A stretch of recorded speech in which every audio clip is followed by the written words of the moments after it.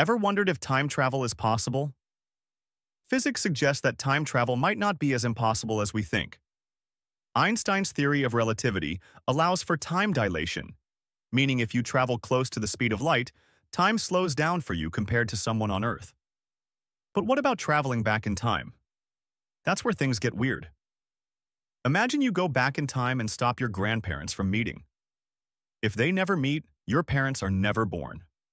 And neither are you. But if you were never born, how could you have traveled back in time in the first place? This is the grandfather paradox, one of the biggest puzzles in theoretical physics. Some scientists believe the answer could lie in parallel universes. Maybe each change you make creates a new timeline, meaning your original reality remains untouched. Others think time might be self-correcting, somehow preventing paradoxes from happening at all. So, is time travel real? We don't know yet. But if it ever becomes possible, would you take the risk?